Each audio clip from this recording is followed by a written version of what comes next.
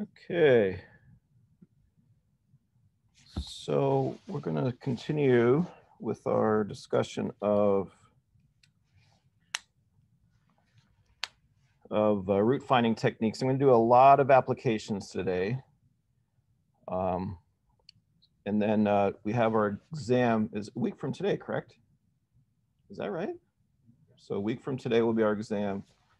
So I'll have some more information for you about that, as I promised, about logistics for taking it remotely.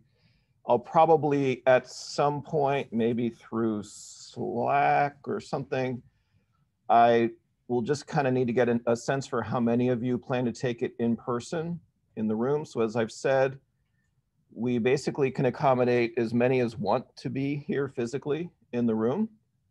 The capacity is 38, I believe, in this auditorium, and we only have just over 40 some students. So, but I just need to know how many exams to bring, basically. So at some point, watch for that. So we'll get all those things sorted out shortly, the next few days. All right, so we started talking about the static nonlinear spring problem before I got myself all riled up. So I'll try not to do that quite yet anyway. So we have a nonlinear spring. Let me just say too about these applications. So like I said, I'm going to spend most of the class today on applications. The emphasis of this class specifically is on numerical methods. And it's not on the applications. However, I want you to see where the applications are. Why is it that we as engineers care about these methods? And why is it as engineers that we need to be able to use these methods? So whenever you see me do an example that is an application, so basically everything today, the underlying methods, in this case, Newton's method, is the thing that we're concerned with in this class. The actual application is not our primary consideration. So I'll work through the examples. I'll even do the free body diagrams for this nonlinear spring example. We'll walk through that. However, that's not something that you need to be concerned with. Oh, do I have to go back and review 200 or 202, or I'm going to do some examples from 313 and some other things as well. So the answer to that is no. So don't get, again, the applications are really intended to help us see and be reminded of the fact that these are really useful techniques that are used in a widespread way throughout engineering. Okay, so back to our static nonlinear spring example with that in mind. So we have our two masses and our two springs, and it's static. So it's not moving, it's not wobbling up and down or anything. We're just gonna let the masses find their equilibrium position. The difference now is that the E word, I can't say it because if I say it, it makes me think of someone. And if I think of someone, then I get distracted. But if the E word is now squared, so the spring constant times the E word squared, that's now nonlinear. So for a linear spring, it's just K times X.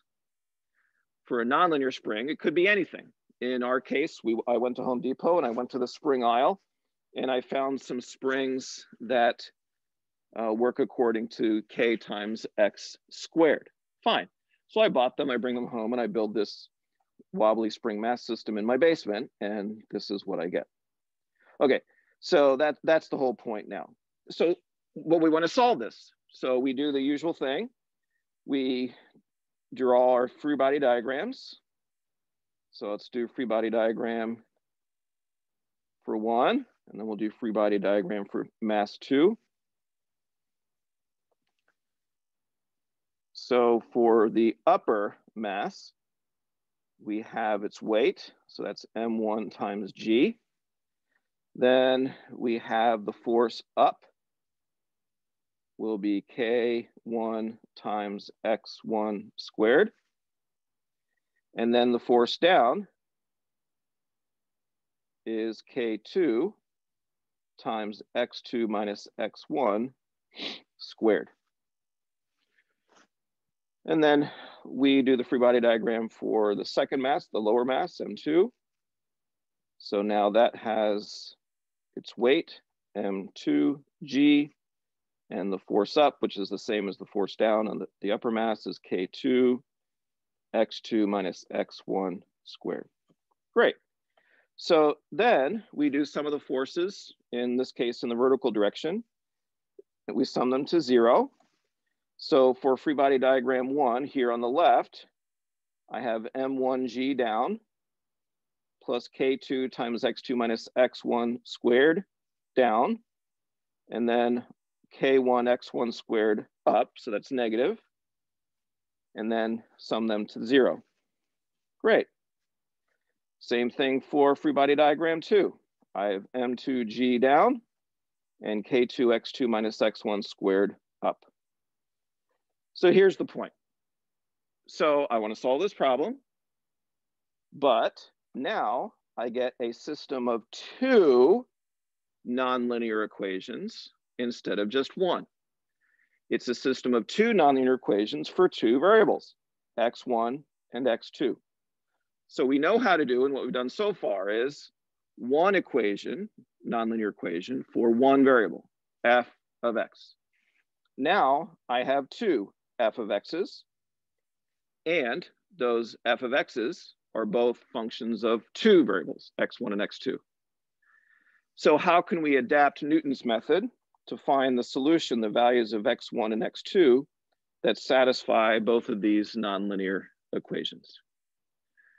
All right, so that's what we need to do. And so I'll develop the approach first, and then we'll come back to this example and show how to solve it using Newton's method applied for multiple equations, or in this systems of nonlinear equations. So same underlying idea. I will warn you now, here's your warning for the day. This is not easy, okay? So it's multi-dimensional Taylor series.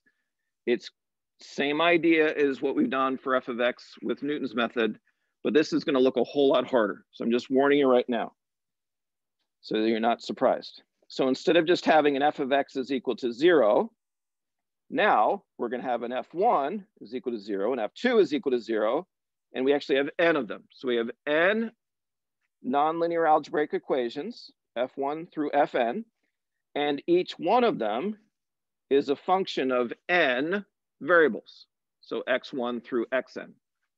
So rather than 1 variable and 1 function, we have n variables and n functions. But again, the basic idea, basic underlying approach is the same. We're going to use the Taylor series expansion, just like we did in the 1-dimensional case, but now it's a multi-dimensional Taylor series. So the same basic approach, but it just looks a whole lot messier. So we're going to do the Taylor series about the xnk values, and of course there's n of capital N of those, at the current iteration. So all the superscript k's, remember that's indicating the iteration number. So they're just kind of coming along for the ride. Don't worry about them. They don't really enter into the derivation at all. They're just coming along for the ride. So those are the iteration numbers. So like this, f1 at x1k, x2k, and so forth, that is evaluating the function f1 for the given values of x1, x2, x3, up to xn at the kth iterate, whatever those numbers happen to be. And this is, remember, it's an iterative process, so k will be incremental. Start off with k is equal to 0 at the initial guess, then k equals 1 after the first iteration, 2, 3, 4, 5, and on and on and on until we have converged to the root, to the solution. Okay, so f1 at some generic set of variables x1 through xn is equal to f1 at the x1 through xn evaluated at the kth iterate. Presumably these are different now because these are approximations to these. They're not the correct values, they're approximations.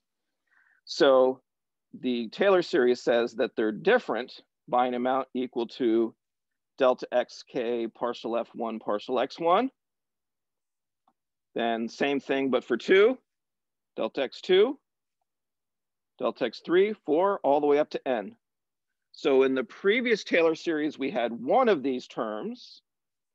One of these terms And the next term was a delta x squared.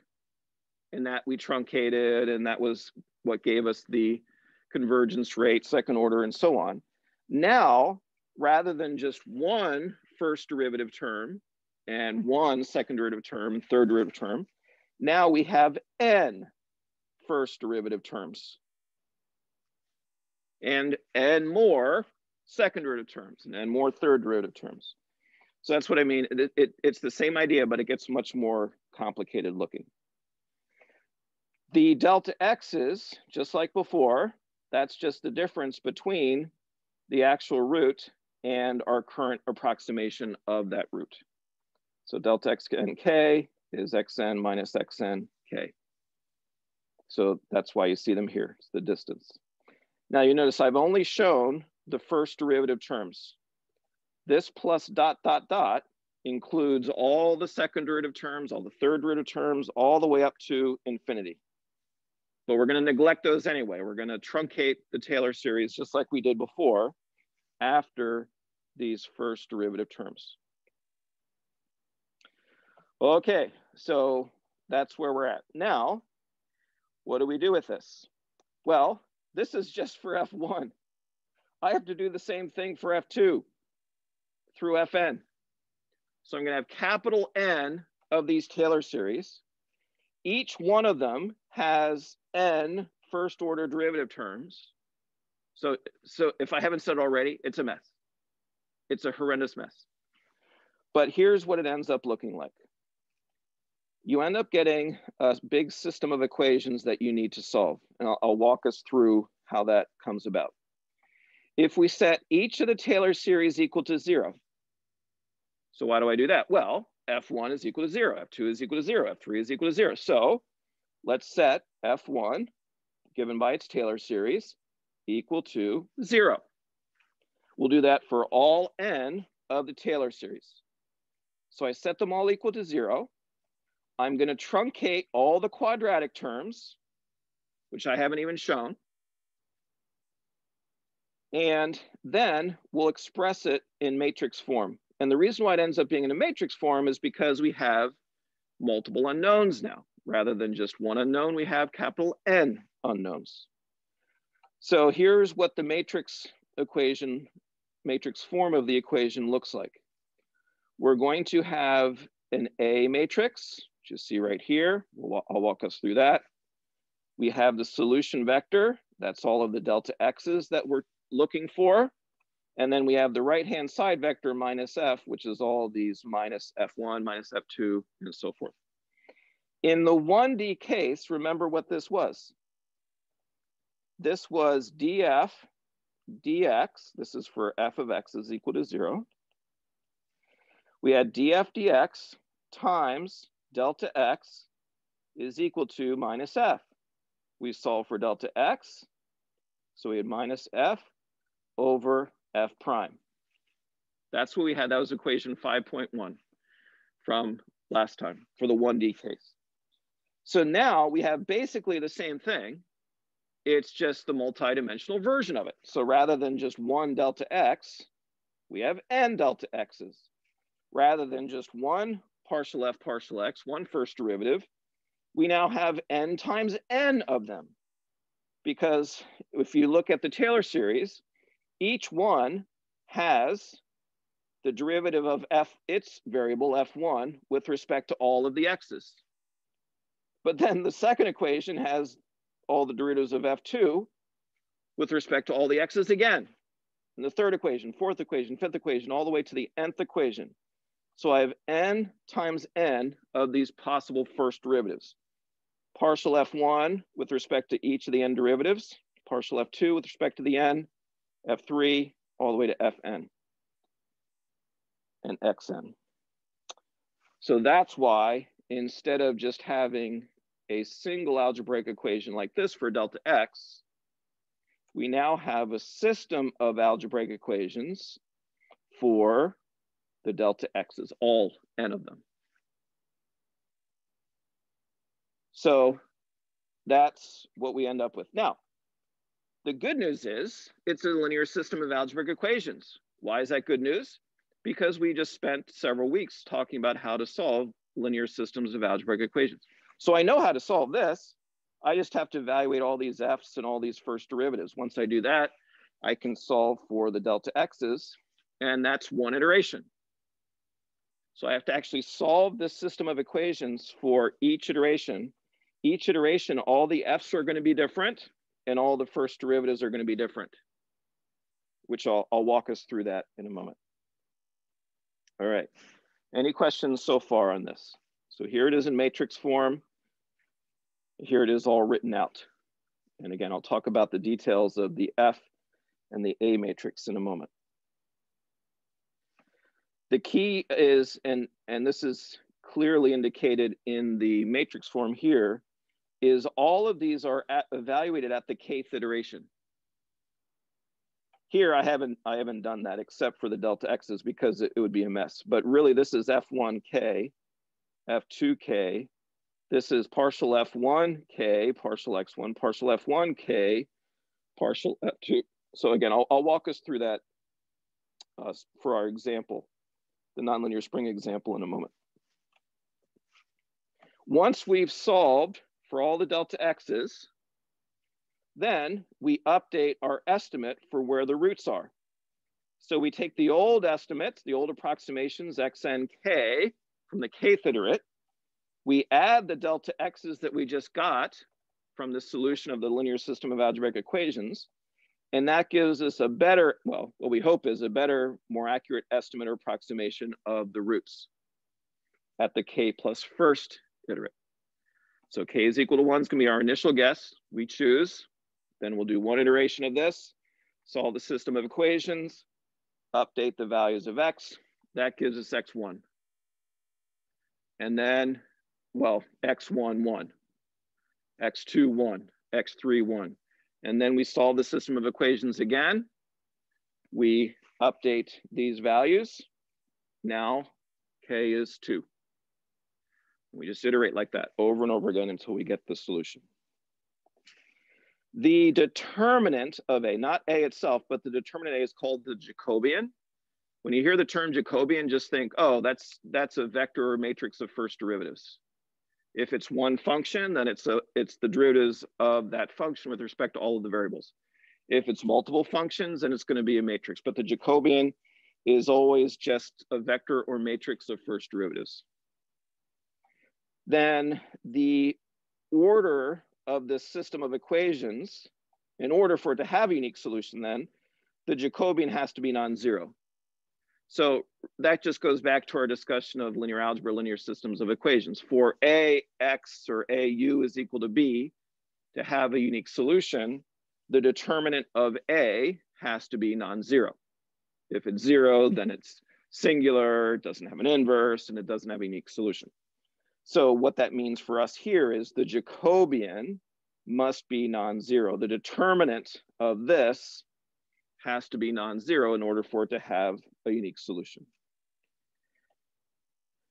So once again, this is the whole point of Newton's method, whether it's 1D or multidimensional, is that it converts a system of nonlinear algebraic equations into a system of linear equations.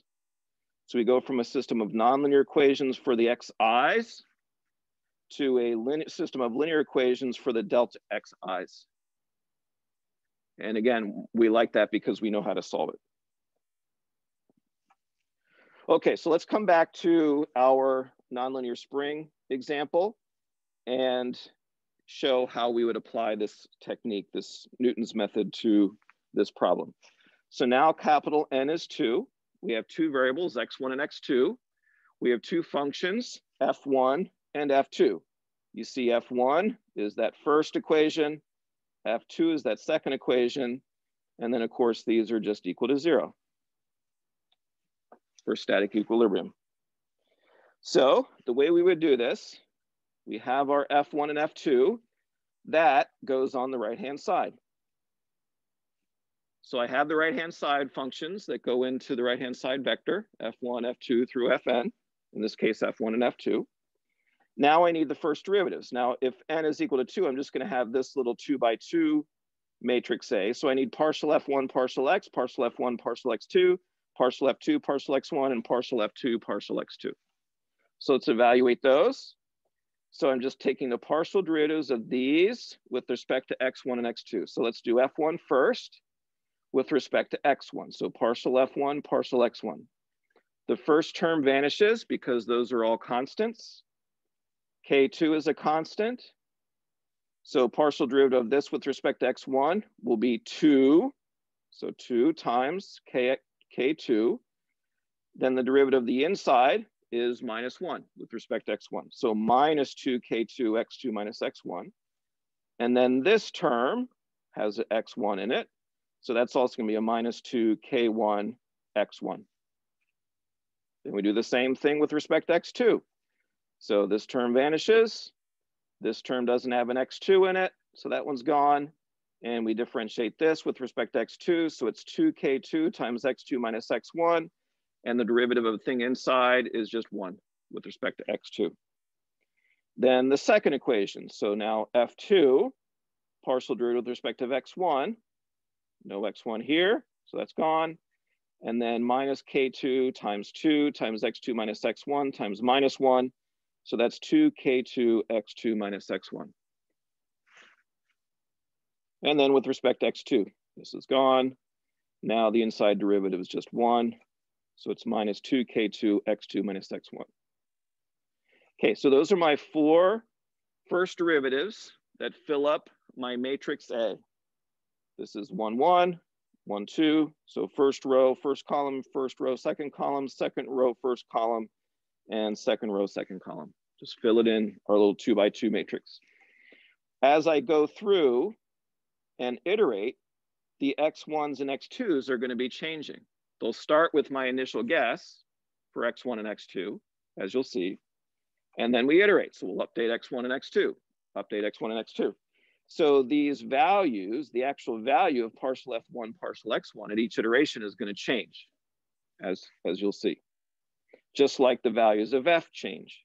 I put in different values of X1 and X2 as I iterate, as I update my estimates and approximations for X1 and X2, the values of F1 also are going to get updated, as you'll see.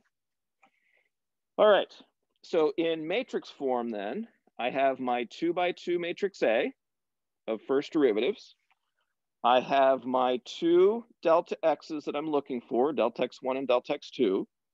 And then I have my 2 F's, minus F1, minus F2. Now, I'm gonna, again, we'll do this for our particular example, but whenever you see this F1, that's this, evaluated for the current values of X1 and X2. So XK, X1K and X2K. And then whenever you see F2, well, that's this, evaluated for X1K, X2K. So they're just numbers, but they're new numbers for every iteration because the values of X1 and X2 are changing as we iterate. Same thing with the A matrix. So again, while I have not indicated the K's here and here, you have to remember that they are changing as I iterate through the K's. So it's FK and AK. So again, these are the first derivatives. I have the general analytical expressions for them, but I need to evaluate those for the given values of X1K and X2K as I iterate. Okay, so let's take an example. Let's simplify things. Let's make both masses 1, both of the K constants 1, and we'll put this on the Earth, so G will be 9.81. Then my initial guess is going to be X1 is 1 and X2 is 0. I didn't think about it at all. I just picked 2 different numbers. So you'd be able to see how those go into the F calculation and into the first derivative calculations as well. So here's what A looks like. I'll walk us through that. Times X, delta X1, delta X2 is equal to F, and I'll walk us through that. So let's look at F first. So remember, all the M's are 1, all the K's are 1, G is 9.81, and the initial guess for X1 is 1, and X2 is 2. Easy even for me to remember. So let's look at how the right-hand side vector comes about. So remember those values. Let's go back. So here's F1. So M1 is 1, G is 9.81, so that's 9.81. K2 is 1, X2 minus X1, that's 2 minus 1. Whoop, let me count on my toes. That's 1. 1 squared is 1. 1 times 1 is 1. So I have 9.81 plus 1. And then minus K1, which is 1 times 1 squared. X1, again, initial guess is 1. So that's minus 1. So plus 1 minus 1, I just get back 9.81. Sure hope I have a 9.8. Oh, I do. Good. So that's just minus 9.81. Then for this value, again, the same inputs. So now I'm looking at F2. So that's 1 times 9.81 minus 1 times 2 minus 1 squared. That's 1 squared, which is 1, times 1 is 1. So it's 9.81 minus 1, which, get out my fingers and toes again, is minus 8.81. Okay? It's as simple as that. It's tedious, but it's straightforward. Now for the A matrix, same idea, but now we're looking at these first derivatives. So in the first row, first column, this is minus 2 times 1 times 2 minus 1, which is minus 2 for this whole term, minus 2 times 1, which is minus 2. Minus 2 minus 2 is, I think, last time I checked, minus 4. Okay, that's good. So then partial F, partial X2, partial F1, partial X2. So 2 times 1 times 2 minus 1 is 2. Dun, dun, dun, dun, 2. F2, partial F2, partial X1, 2 times 1 is 2. And then for partial F2, partial X2, it's minus 2 times 1 is minus 2. So I have a 2 and a minus 2. Now that's just for the first iteration. Okay, that's just to get the K is equal to 0 updates. I then solve this system of equations, which I'll show you on the next slide what the answer is for that. Then, once I have my delta x1 and delta x2 0, I use those to update the initial guesses. So it'll be 1 plus the solution that I get here. And then x2 at the initial, for the initial guess, that's 2. So 2 plus whatever I get from right here, solving the system of equations. And that gives me my next estimates for x1 and x2. Here's the key. Here's the thing we need to make sure we understand. For each iteration, I need to reevaluate these numbers. The equations for F1 and F2 don't change. The equations for partial F1, partial X1, partial F1, partial X2, partial F2, partial X1, partial F2, partial X2, I think I got all those right. Those don't change. But when I substitute in the new values of X1 and X2, they do. So these numbers will be different for the next iteration. So when I solve it, I will, of course, get different values. So here's what it looks like. The solution to this system right here, to get delta x1, delta x2 for k is equal to 0, gives me 9.31 and 13.715. I then update the values of x1 and x2 according to what we just had on the previous slide, and so that's 10.31 and 15.715. So those are the new approximations. Remember, we started with 1 and 2. So the new approximations are 10 and 15.715. I'll show you what the exact solution is in a moment. And things are actually getting worse before they get better, but that's okay. So that's the first iteration. That's k is equal to 0. Then we do it all again. So now we use these values for x1 and x2 rather than 1 and 2. We reevaluate the f's on the right-hand side, reevaluate all the first derivatives on the left-hand side in A. We solve that system of equations and we get these two values, minus 4.2 and minus 5.99. Because they're both negative, they're saying, oh, you idiot. In that first iteration, you overshot the solution, but that's fine. Newton's method brings us back, and now we're at 6.1, 9.7. Then you do it all again with these new values of x1 and x2. Obviously, when you code this, you're putting it into an iterative loop, and then you keep doing it until these values converge, until they're not changing very much, just like in the 1D case. So I've done 1, 2, 3, 4 iterations. If you'd like, if you're so inclined, then you can recreate these and check my numbers and build your confidence that this is all working out correctly and you understand it. Here are the exact solutions for the M's and the K's and the G's that we used. So 4.429 and 7.56.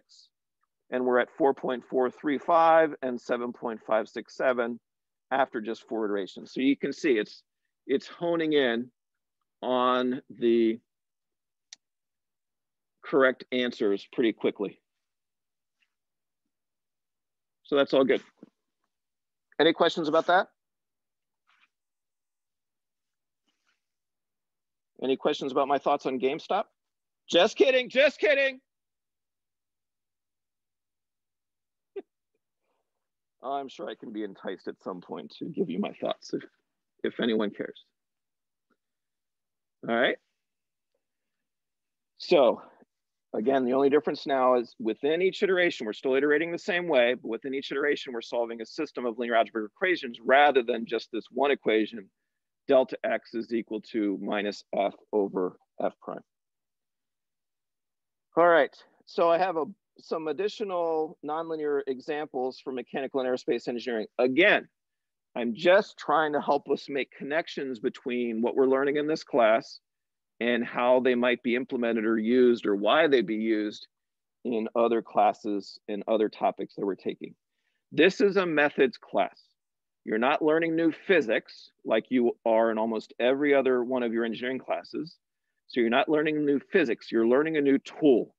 So in your math classes, you learn tools how to solve your engineering problems.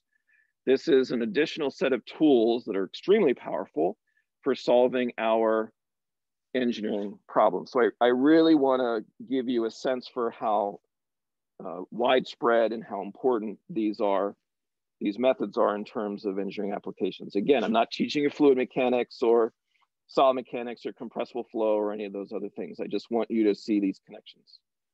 So here's a couple examples. This is one that you'll see in 313 if you haven't taken it already, or if you're taking it now, you will eventually see the Moody diagram. So when you talk about turbulent pipe flows, this Moody diagram is universal. It's been around for many years, many decades, developed by Moody. And it's actually one of the more interesting plots because it's a single plot that has a ton of information in it. So the way that you use this, if you've seen it before or if you haven't, the way this is used is you basically have 3 variables. You have the relative roughness of the pipe surface. So that's epsilon over d. D is the diameter of the pipe. And epsilon is a measure of the roughness size.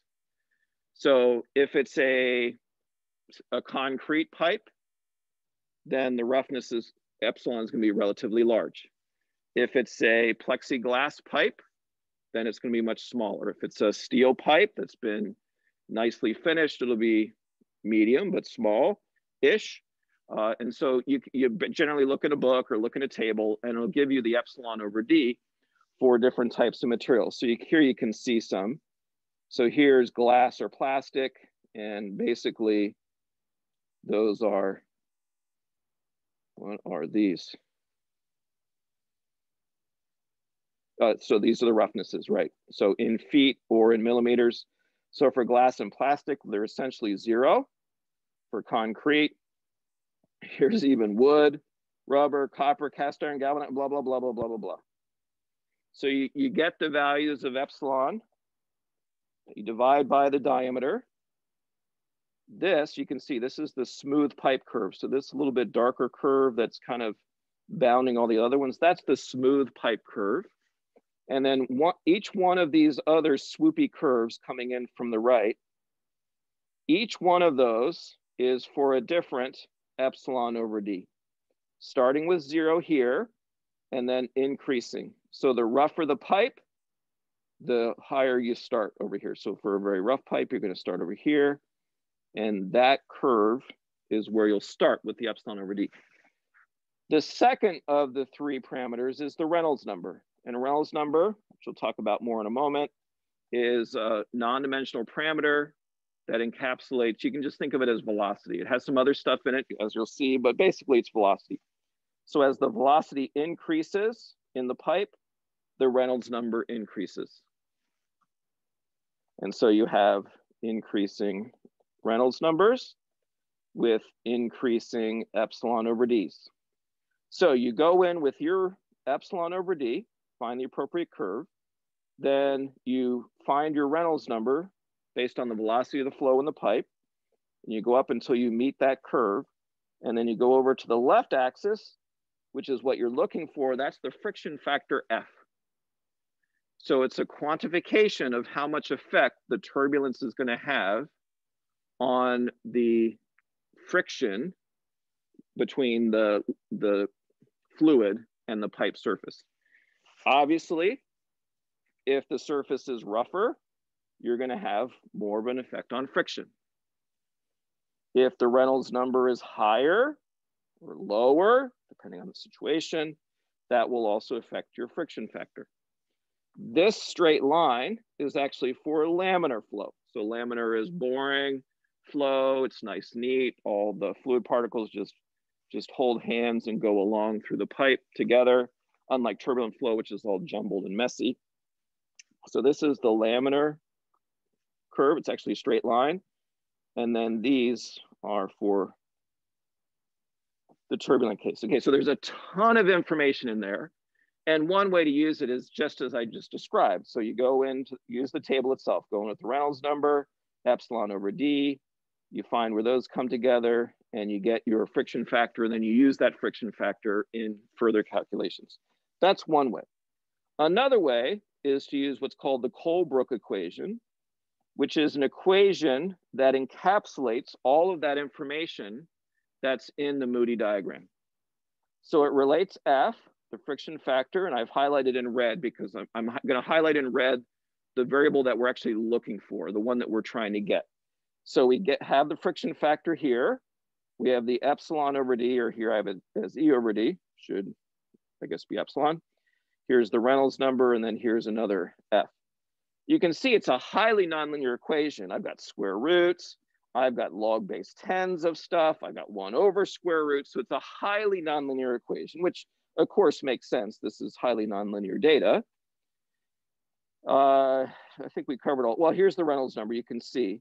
So it's rho VD over mu. Rho is the density of the fluid, just a property of the fluid. Mu is the viscosity of the fluid, again, just a property of the fluid. V is the velocity in the pipe, and D is the diameter of the pipe. So clearly we have a nonlinear relationship between F, the roughness, and the Reynolds number. So if I have my epsilon or E over D, and if I have the Reynolds number, how do I get F? I can't just solve for it. I can't solve for F is equal to some function of E over D and Reynolds number. So I have to use a root finding technique. It's a nonlinear root finding problem. Here's another one. This one is from MMAE for you aerospace engineers 311, which is compressible flow. So this is the supersonic flow past, I'll draw this figure on the next slide a little bit bigger so you can see it more clearly. So it's the flow, supersonic flow past a corner. And so you get a shock wave in the corner. And the question is, what's the angle of the shock wave? It's called an oblique shock wave because it's not 90 degrees, it's not normal. So what is the angle of that oblique shock wave? So similar to the Moody diagram, we can go in with the deflection angle of the corner and the Mach number coming in to the corner. And based on that, so here's the deflection angle, based on the Mach number, we can go find sigma, which is the angle of the shock wave. So we can do that graphically similar to the Moody diagram. But more interesting and more helpful is if we do this using an equation. And there is an equation for this, which we can take advantage of. So this is that same figure. I'm just going to draw it bigger. So we have a corner like this.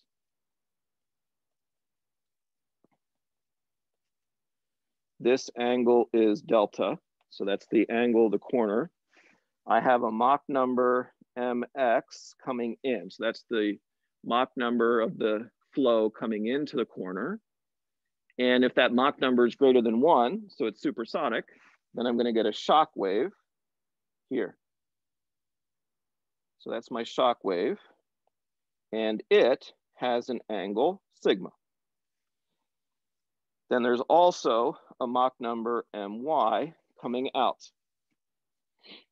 Whenever you go across a shock wave, everything changes. All the properties of the gas change. The Mach number changes, the temperature changes, the pressure changes, everything changes across the shock wave. It's an abrupt change. But again, the point here is, the question is, what is this sigma? Given a delta, given an incoming Mach number, what is the angle of the shock?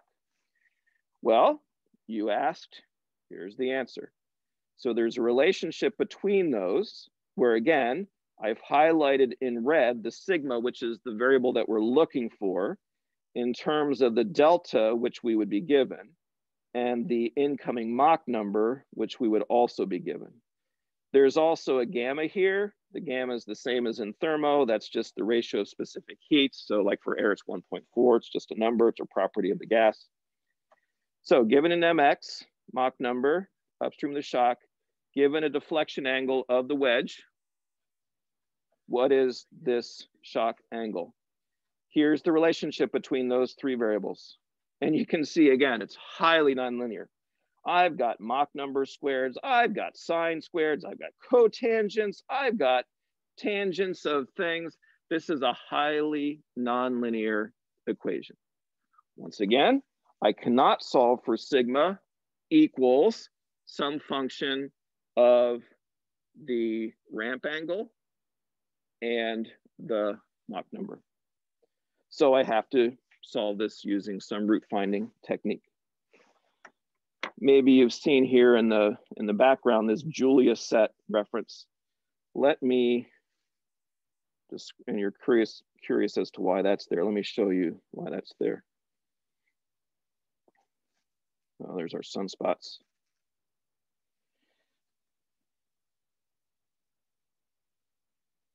So the Julia set is a fractal. And fractals are these really interesting,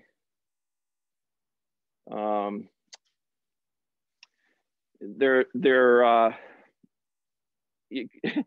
a mathematician will say they're mathematical, physicists will say they're physical, but the point is they have this very interesting and intriguing property, and that is when you look at a fractal, at every scale you look at it, spatial scale, you see very similar things.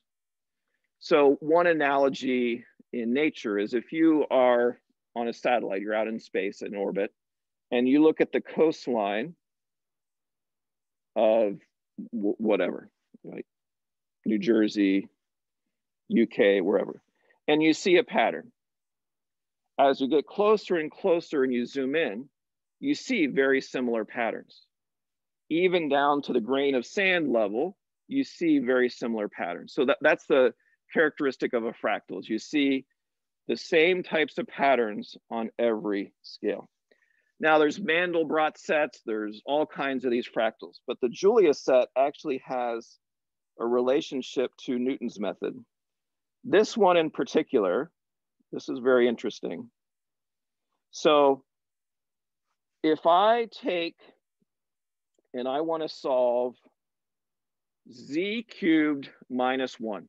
So that's my f of z. Now z instead of x because it's complex. So it's two-dimensional. So z is x plus iy. So there's a real part x and an imaginary part y. That's not really that important. But it's z cubed minus 1. That's my function that I want to find the roots of. Now, it's a cubic, right? So there's 3 roots. Just like for the real case, for the complex case, there's 3 roots. There's 3 values of z in the complex plane that satisfies z cubed minus 1 is equal to 0. The question is, and what the Julia set shows, one way to interpret the Julia set, is it shows that if you use Newton's method and you give an initial condition, so you have the two-dimensional, you can think of the complex plane as two-dimensional. The horizontal axis is x and the vertical axis is y. So you have the real axis and the imaginary axis. But it's just a two-dimensional plane. So you start with a value of x and y. That's your initial guess. So that's a value of z. And you do Newton's method. And based on where you start, you'll get one of these 3 roots. The question is, which one do you get? So each of these colors, the green, the red, and the blue, represent the regions in the complex plane that lead to one of the 3 roots. So there's the green root, the red root, and the blue root. But it's far more interesting. So the pattern in the complex plane is far more interesting than you would ever expect. You would expect that if you start somewhere close to the blue root, well, you'll end up with the blue root. Start somewhere close to the green root, get to the green root. And for large portions of the complex plane, that's true. However, look at these interfaces between those 3. So this red, just to the left of that center point, if I start at that corresponding value of z, I get the same root as if I started over on the right-hand side of the complex plane. And that continues all the way to the left. And you see all this beautiful pattern of these red, greens, and blues. But look what happens when I zoom in. It looks the same. It's the same basic underlying pattern. So that's why it's called a fractal. And you just go down deeper and deeper and deeper. The resolution of this figure doesn't allow me to go further than this. But you can see that within the structure that you see here, within that overall structure, you see very similar structures. I can zoom in over here and I see a very similar structure. I can zoom in over here and I see a very similar structure. I can zoom in further and I'll see the same basic structure. So that's a fractal. The interesting thing about this is if I use a different method, instead of using Newton's method, if I use a different method, this will look totally different. So this is specific to Newton's method.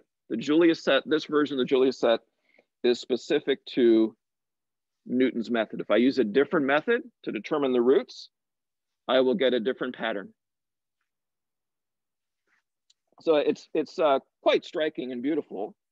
And it's just completely an artifact of the numerics. And so then, of course, that gets people all excited. Well, Newton's method, that's just this numerical method. Why should we expect to see anything beautiful coming out of some boring numerical method invented by some guy hundreds of years ago? And we see this all over the place. We see it in nature, where it just blows your mind. Like, okay, that's kind of cool. Wait, let me stop and think about that. So this equation that you just wrote down, that says something about how nature actually behaves? Wait. That's a mathematical equation. Didn't we invent math? So how can some invention of mankind, mathematics, explain physics, the underlying physics of the universe? Well, that kind of blows my mind. So mind blown emojis all over the place. So, and again, this has nothing to do with physics at all. This is purely just a mathematical exercise using Newton's method. And you end up with this thing that you can get at using other means. The Julia set has many other origins other than Newton's method. So it's very beautiful visually, but it's even more beautiful when you start to think about the implications of that. And then you start thinking strange thoughts like, well, maybe mathematics wasn't invented. Maybe mathematics was not conjured up by us. Maybe there's some underlying thing that we discovered. Mathematics is more discovered. This is a raging debate among mathematicians and philosophers. Is mathematics discovered or is it invented? And the answer, of course, is yes. Yeah, it is. It's both. So in some other universe, there could be a different set of mathematics where instead of saying TAN for tan, they call it something else. But if they come up with something like Newton's method, whatever they want, it won't be the Newton's method, it'll be the, whatever your favorite alien's method is. And it won't be, they won't call it Z cubed minus 1, it'll be called something else, but the underlying mathematics will be the same. Or will it? Anyway, sends chills down my spine. So anyway, that's another interesting application of Newton's method. Let's get back to these. Let me just ask you, look at these two equations. So here's the relationship between the delta angle, the sigma angle, and the incoming Mach number. Look at this equation, and then look at this equation for the Colebrook equation for Moody's diagram, relating F with E over D and Reynolds number. Just by looking at it, where do you think this equation came from? Oh, it came from Colebrook, Professor Castle. Yeah, I know. But how did Colebrook come up with this equation, do you think? Just based on other things that you've seen in your engineering classes, you see an equation like that, and if you had to guess, how did they get that equation? What would you say? Just based on your intuition. Same token, how would you guess that they got this equation? And of course, you're all like, I have no idea what he's talking about. So here are the alternatives. What are the possibilities? Well, one possibility is I just took the Moody diagram as a big data set and I did a giant curve fit on it. I do a curve fit on it, and this is what I get. That's one possibility. Another possibility is I understand the underlying physics. I have the equations that explain the underlying physics. So if I want to relate A to B, I can use those equations to come up with what we call a first principles relationship between A and B. So first principles means it comes from the actual physics. It's not a curve fit. It's derived from the physics. So F equals ma. Is that a curve fit? No, that comes from actual physics. F equals ma. You do experiments, they obey F equals ma, Newton's second law. Now it's actually not a law, it's a model, because it's not always correct. At very high speeds, Newton's second law fails us. We have to use relativity theory and so forth, thanks to Einstein.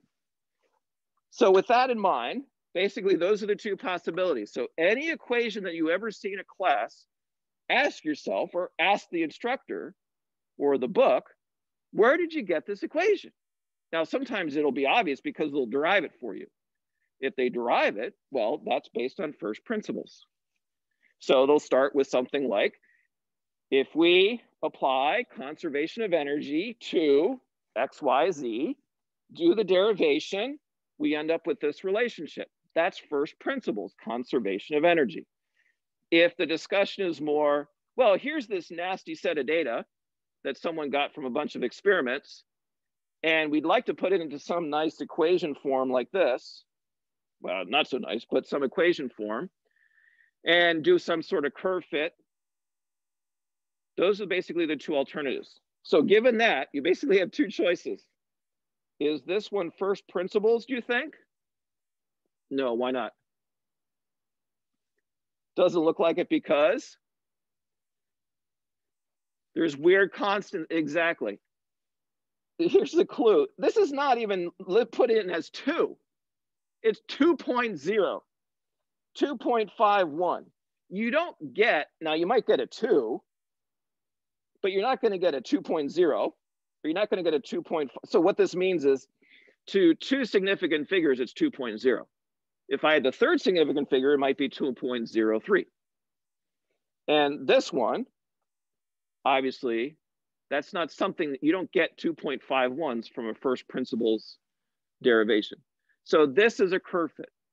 Now, it's an amazing curve fit because how did they figure out that they should take the log base 10 of the E over D plus something over Reynolds numbers times the square root of F?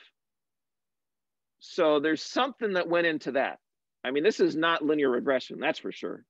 This is not polynomial regression, that's for sure. So this is a pretty amazing curve fit. And so, yeah, give Colebrook credit. The point, however, is this came from empirical data. And empirical is just a fancy word for experiments. So people did a whole bunch of experiments. That's where the Moody diagram came from. That's how we got this Moody diagram. This is an amazing feat of patience and persistence to do all the experiments necessary to compile all that data. That's amazing. And in some ways, even more amazing is to figure out that you could do a curve fit to an equation like this. And it's actually not that complicated for as complicated as the data is. Now look at this one. Do you think this is first principles, or do you think this is from empirical data with a curve fit?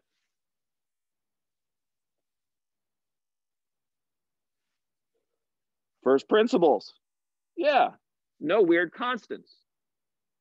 Now, I'm sure you could, instead of studying for the exam next week, don't do this, but you could, instead of studying for the exam next week, you could go through all of physics and chemistry and biology and somewhere find some first principle equation that has some weird constant in it, quote unquote, and then throw it in my face, ha, ha, ha, you're wrong. Well, good for you. But 99 out of 100 times, when you see an equation like this, it's from first principles. It's giving you a very precise and clear relationship between all of these variables. More often than not, when you see weird constants like this, when you see log base 10s, there is nothing in nature that's log base 10. Oh, okay, Castle, I'm going to find it. Go ahead, waste your time and find it. Maybe you'll find something. But basically, log base 10s don't come out of nature. Someone dreamt that up and did a curve fit. All right, whew, that was exciting. Went a long diatribe about that. And I hope we have a witty comment in the chat. Guess and check. There is that. Guess and check. You can always resort to guess and check. What's funny is when I was in school, we always called that trial and error. Actually, the way you guys describe it as guess and check makes a lot more sense. Trial and error makes it sound like, well, you're always going to be wrong. So you try something and, well, what's the error? There is error because you're always wrong. At least you guys give yourself the satisfaction of maybe being right because you guess something and you check it. And maybe it checks out right here and there. Okay, so that's my long diatribe about that. And laws. Okay, laws versus models. Last class on Tuesday, we talked about the ideal gas. Most people call it law. If you go back and watch the video carefully, I never once, I hope, referred to it as the ideal gas law. It is not a law. It is a model. A law is something that is always true. So conservation of energy, As far as we know, every place we've searched so far in the universe, we can't find any place or in any fashion that conservation of energy is not satisfied. So that, as far as we can tell, is a law. So the first law of thermodynamics, energy is conserved, that is indeed a law, as far as we know. F equals ma is not a law, it's a model. Now, it's a model that works very well, and we didn't throw it away when Einstein came along and gave us relativity. We didn't say, oh, well, let's do relativity calculations now for everything, and we'll never use F equals ma. As engineers, we almost never use relativistic or even consider relativistic effects as engineers, because most of our things are like this big and moving this fast, as opposed to ginormous or itty bitty small and moving at ridiculous speeds, close to the speed of light. So for most of the things we care about, if I drop my cell phone on the floor and I want to know if it's going to break, I don't need to worry about relativistic effects. F equals ma tells me all I need to know. So anyway, my point is we have to be careful about what we refer to as laws versus models. Many of the things that we actually refer to as laws are actually models, like the ideal gas equation of state is a model. It is not a law, nor is the van der Waals equation of state a law. It's a better model than ideal gas, but it's still not a law. Okay, that was fun. Piping systems. So this is relating to back to 313 fluids. So far we've talked about one pipe and some fluid going through it, and what is the effect of friction on the fluid in that pipe. Piping systems are obviously more complicated. So now we have lots of pipes. We have elbows, we have T connections, we have changing altitudes, we have all kinds of things. We can have a pump, we can have a turbine in there, all kinds of things going on in piping systems. We could have parallel flows where the flow can go through one pipe or the other. So there's all kinds of things that can go on in these piping systems. Once again, my objective here is not to teach you piping systems, and I'm not going to ask you a question on an exam to solve some piping system. However, I just find it as an engineer a whole lot more interesting to talk about Newton's method and root finding in the context of a physical problem, a physical example. So that's why I do it, because my hope is it's the same for you guys, that it's a lot more interesting. All right, so let's come back to the Reynolds number. So we have the Reynolds number, which is rho VD over mu. So these are properties of the fluid. Then this is going to be the average velocity. We call it V bar for average velocity. And then the diameter of the pipe. So that's a non-dimensional number. If you look at the units for those, it has no units. We, in fluid dynamics and heat transfer, we love non-dimensional numbers. And the reason is because they encapsulate the effects of multiple things into one number. So I could change the pipe and keep everything else the same. What is the effect of that? Or I could increase the velocity but keep everything else the same pipe and the same fluid. Or I could keep the same velocity and the same pipe, but I change the fluid. What is the effect of those things? This tells me exactly what the effect is.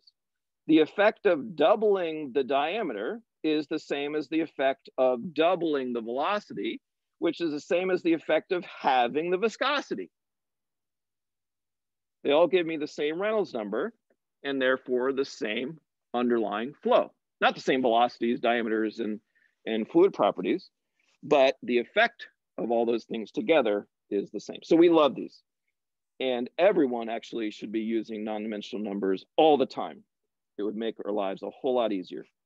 All right. I should bring a soapbox because I'm spending a lot of time on my soapbox lately. Okay.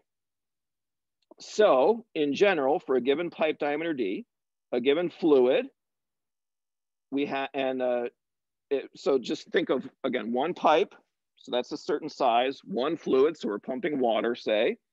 Changing V then changes the Reynolds number. If I double the velocity, I double the Reynolds number. So I will talk in terms of increasing velocity, decreasing the velocity, increasing Reynolds number, decreasing Reynolds number, and just to simplify the discussion, but know that we could accomplish the same effect overall by changing these other parameters as well.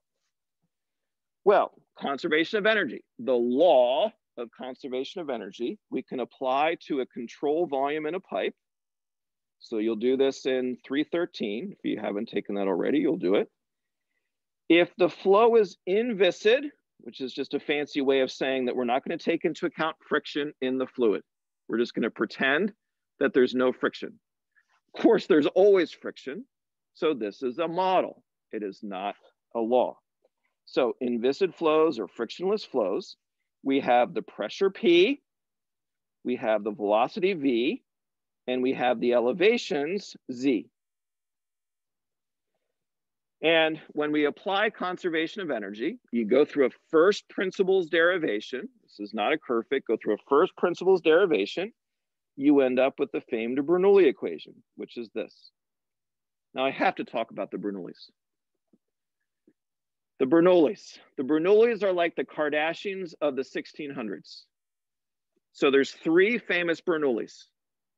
There's father and two sons, Johann, Daniel, and who's the third? I'll remember in a second. I can't remember the third. They were all mathematicians, but they're kind of competitive. So they would do things like one of the Bernoullis would solve some strange math problem, and then they would put it up on social media and challenge other they would publish it and challenge other mathematicians to solve it. And of course, they usually knew when they did that whether there was a solution or not. And if there was, they knew what it was. And then they would poke fun at people, including their own family members, for not being able to figure out the solution. So that's why I say they're kind of like the Kardashians of the 1600s. So there's lots of drama, very competitive amongst each other. This Bernoulli, this is Daniel Bernoulli. So the Bernoulli equation in fluid mechanics is from Daniel Bernoulli. So some of the other Bernoulli things in mathematics, they're from the other two Bernoullis or from Daniel. But anyway, so this is the Bernoulli equation. This is what it looks like. So it relates the pressure. So I have a pipe. Maybe it goes like this. It's got an inlet, I, and an exit, E. And there's a mass flow rate, m dot, going through it. Mass flow rate is the amount of fluid passing through the pipe. So we have the difference in pressure, difference in velocity squared, and difference in elevation, Z. And for an inviscid flow, they're all related in this nice, neat algebraic way. No derivatives, no integrals, beautiful, simple equation. So you tell me, what is the pressure, velocity, and altitude here? Tell me what the pressure and altitude is here, and I'll tell you what the velocity is there. Or you give me, other things, and you ask me for one, and I'll give you that. It's very simple algebraic equation. Now, for the more realistic case, where you have a viscous flow, so now you include the effects of viscosity and friction in the flow in the pipe, then you get what's called the extended Bernoulli equation. So it still has all these terms in them, the same as in the regular Bernoulli equation. But then you have these additional terms, which I'll describe next. So H sub L, that's called the head loss. Head is, if I have a fluid going through a pipe and I want to know what's the pressure, I could drill a little hole and put a tube on it. And you'll do this in the lab. And then as the water or whatever fluid is going through the pipe, it'll, based on the pressure in the pipe, it'll push the fluid up to a certain height. That height is called the head. So it's related to the pressure. So the head loss, which is what happens because of the frictional effects. So head is that pressure. So if I have a straight horizontal pipe of constant elevation, constant diameter, and I do two pressure taps, Upstream, I'll have a higher head, larger head, higher pressure. Downstream, I have a smaller head, lower pressure. So there's a pressure loss because I need a pressure difference to push the fluid to overcome the friction.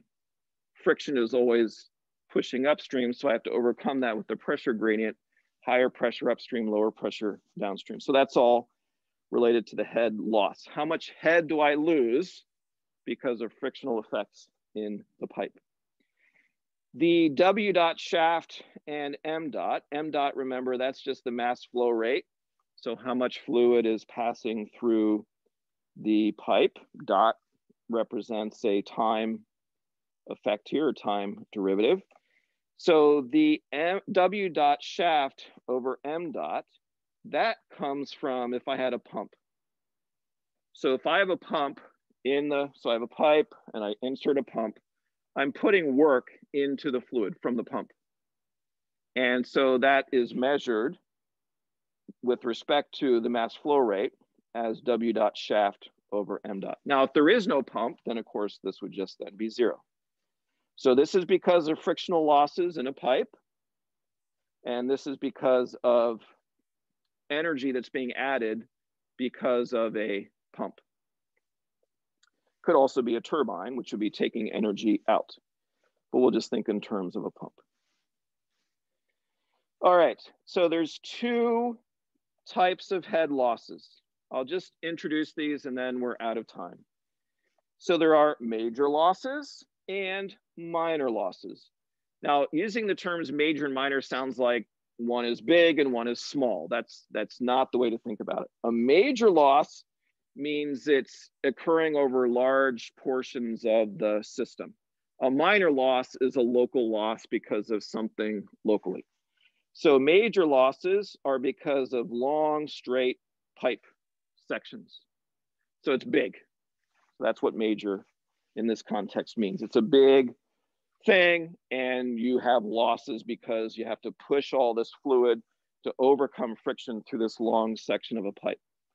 A minor loss, again, is not necessarily small, but it's local.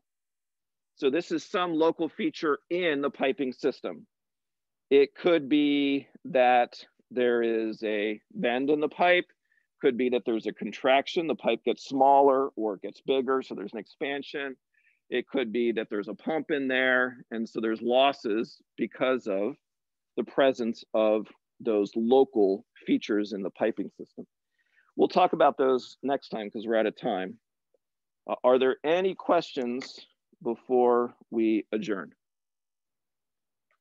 Okay, so schedule. Problem set 3 is due tomorrow, midnight, 1 minute before. Those will get graded over the weekend, and then you'll get those results back before the exam a week from today. And again, I will be sending out more information about the logistics for remote students. And again, probably a request for you guys to let me know how many of you plan to take it in person somehow.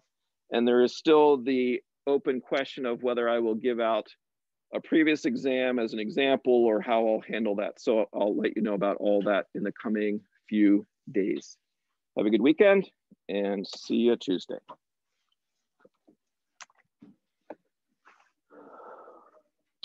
Thank you.